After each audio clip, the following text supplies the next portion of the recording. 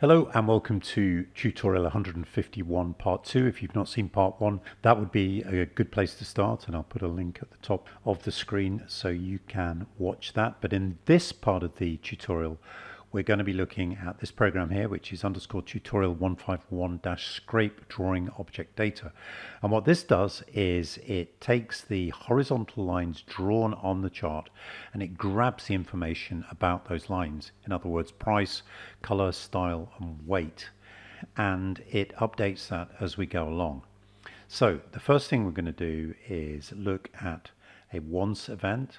We've got the namespaces here and intervals, and we go down the program until we get to the bottom of the program where we have the once statement. And what this does is it creates the global dictionary, it clears the global dictionary, and it instantiates, creates two vectors, line refs and line vals. And then what we do, we call this method scrape drawing objects. So let's just go back to the top of the program, and you'll see here we've got this scrape drawing objects. So what this does is it clears the dictionary. We then have a very useful facility here that the drawing objects class dot items square brackets will tell us, or will create a vector of the drawing objects that are on the chart.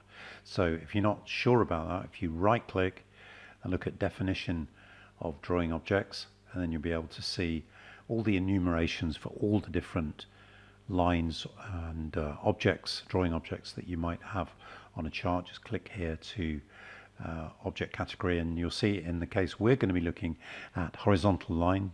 That's number 12, which also includes horizontal line created by analysis technique 10 and horizontal line created by drawing object, which is 11. And we want both of those, so we're using 12. So that automatically puts the line into a vector, and then what we do is we just use a simple counter to go through that vector, and for each line we store it into H line, a horizontal line object. We then, having done that, call yet another method called readlines. And what readline does, if we just scoot down here, is we clear the vector line vals, and then we simply use pushback to add the information about the line into that vector. So for example, price, the color, which is split up into alpha, red, green, blue, and then the style and the weight. That's all that does. Having got the information into this vector, what we now do is add that vector into a global dictionary. We're using tempref, which is made up of shareref, which is user input. And as you may remember, the shareref has to be common between the charts that we're going to be sharing information with and the number of the string based on the counter. And then if the tempref is already there, we throw a recalculation exception. Otherwise, we add that to the global dictionary.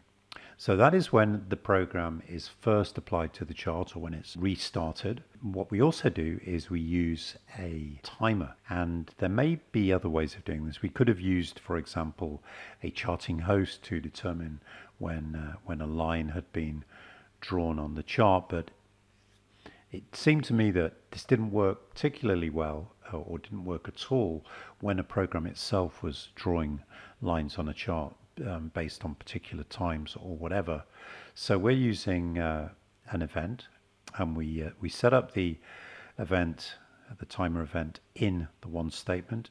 If you're not familiar with the timer, it's very easy to use. You can simply go to Toolbox and then double click on timer, and you can either leave it as an element in the tray, or you can copy it from the designer generated code. But we're using an event with the timer, and that event fires based on a user input. If you remember from the start, we had this integer I interval 1, which is set up as a number of milliseconds. So the timer fires every so many milliseconds, and when it does, here it is, we go through a process a little bit similar to what we've done in the once statement.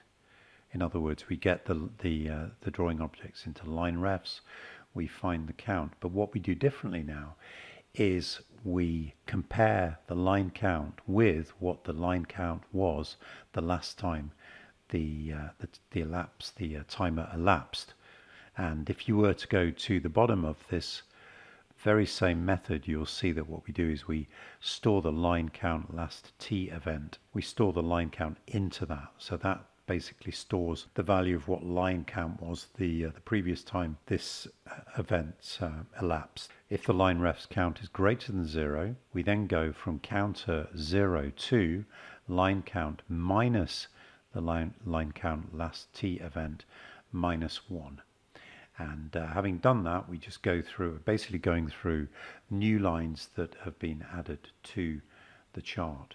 So I just added a little bit of print code here to try and explain this a little bit better. So if we go to the chart, and if we turn on the print log, so I'm just going to clear this for the moment, and you can see it's clicking along line count, last t event, and I've got this set up on quite a big interval at the moment. But what I'm going to do now is I'm just going to add a horizontal line using the drawing tools. I'm going to pop that on the program like so, and we just need to wait for the timer. You'll see that has occurred and the line is there. But if we look at the print statement, you'll see that the counter timer elapsed event has occurred, and you'll see that we're going from 0 to 0, and that is firing this little method and storing the values based on the new line that's been added. In that particular case, the line that we just drew was stored into H line. We then went through read lines, which we just looked at, got all the information about that line, and then that was added to the global dictionary. Now another thing could happen, and that could be that the line count, when it compares to line count last t event, is actually less because we've removed a line. So what we do then, and let me just show you what happens. Got this line here, I'm just going to delete that, and then as soon as the update event refires, then we're going to see that the whole program was basically a recalculate exception was fired. In fact, we did two things. We removed an element from the global dictionary, and then we threw the event. So that is the two main parts of this program. The one statement that does the initial storage of the values, and then the update event that looks for new values or looks for when the number of lines has gone down. So I hope that's useful, and please look out for part 3 of the video, because then we're going to be looking at the program that reads the information from the global variable, the global dictionary, when an update event has occurred. Thank you.